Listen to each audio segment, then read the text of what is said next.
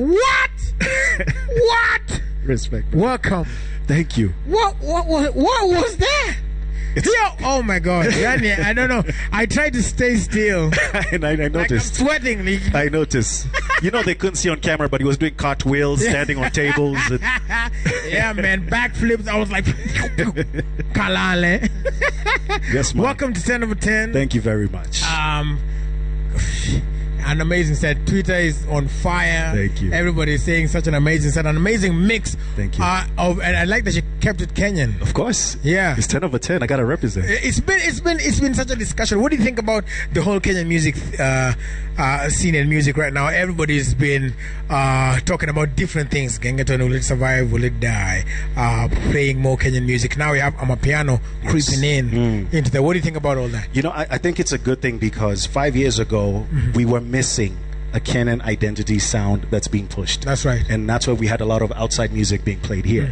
So I know a lot of people say, oh, the content this, content that, but guess what? If you were partying in 2002, 2003, whatever they were talking about, bus. You understand what I'm saying? So it's just an evolution of that. Yeah. And what I keep saying is, I would rather those kids who are making that music be spending their time doing creative work than being idle, doing nothing, and starting trouble. Right, so you have to think, for every artist, there's a producer, there's a manager, there's a DJ, there's an engineer, there's a dancer, there's, whatever, there's the crew. So it's actually creating employment when you really think about it, and it's keeping them busy. So for the young kids out there still doing their thing, much respect. In terms of the evolution of it, that comes with any kind of music that you'll see progress happening. Alafu, guess what? No one is forcing anybody to do anything. Right. Pick your whatever works for you.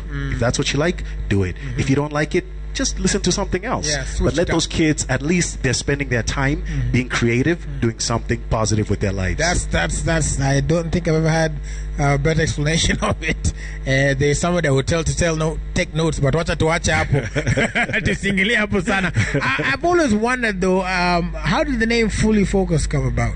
It's funny because when I was getting into the entertainment business, I wanted a name that will be more of a mantra, a way of life. I didn't just want DJ and then my name. I wanted a way to, something that will be a way of life. And I'm a big student of successful people. And everybody who I was studying who was successful said, if you want to accomplish anything, you must focus fully. You understand what I'm saying?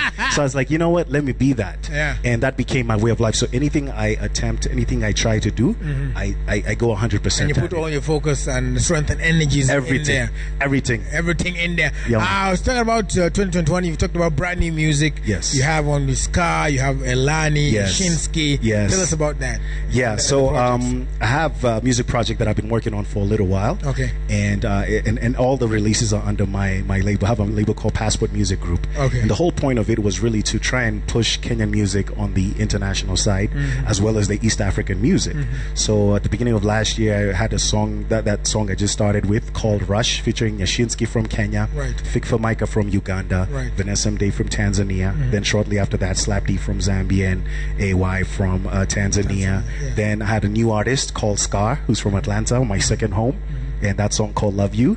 Then I also have a female artist from here in Nairobi called Lumi, and the name of the song is Explore. It's also out. And then I released a song with Naiboy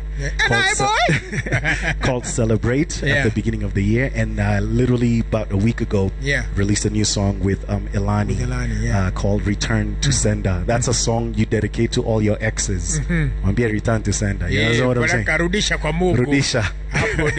Yeah, man. All right. So, why did you choose to venture into that area, and how did you pick the artists you want to work with? Yeah. So, I mean, I've been in the entertainment business now for 18 years, and for the longest time, I was pushing African music to the rest of the world. And and so when you spend so much time with music, I think you kind of get an idea of how to create music, because you spend so much time in front of an audience, you realize what makes them move. And so I started getting into a little bit of production about 3 years ago, and then I started collaborating with different producers. Shout out to Saint P. Saint P on it. Yeah. Also shout out to Mikey, and then also I have 3 producers that I work with consistently: Saint P, Nassim from Uganda, and so on and so forth. And again, the whole premise of it was, we're getting a lot of African music is getting a lot of attention on the global scene. That's right. But the truth is, majority is one country that's Right. really getting all the shine. Yeah. And I said, you know what? What they're seeing is only a small part of what Africa has to offer. Right. What can I do to help push what else is available in Africa? And so they say, if you want something done right, do it yourself. You understand? And focus fully. Fully.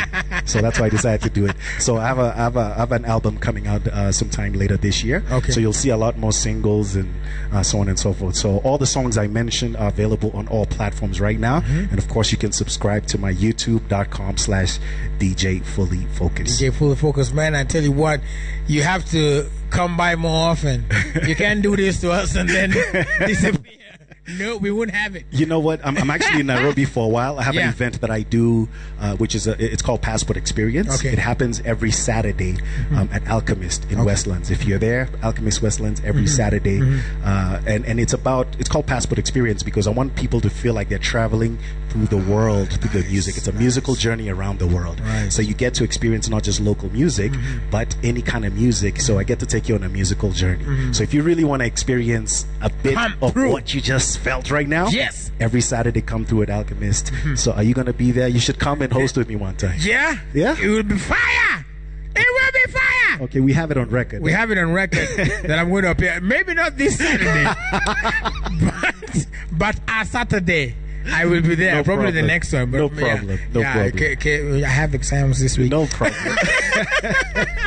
Anyway, No problem. are you going to do one more set for us? Yeah, you know what? Like Yeah. I said, I think it's because it's 10 over 10. Yeah. And I just represented for Gengetone. Okay. But I've been in the business a little while. I think it's only right we take it to the beginning. Okay. The Genge. The Genge The itself. original. Oh, I can't wait. Yeah? I can't wait. It's only Before right. that, your social media handles. Absolutely. You can make sure you follow me on Instagram and Twitter at Fully Focus, FULLYFOCUS. My goodness.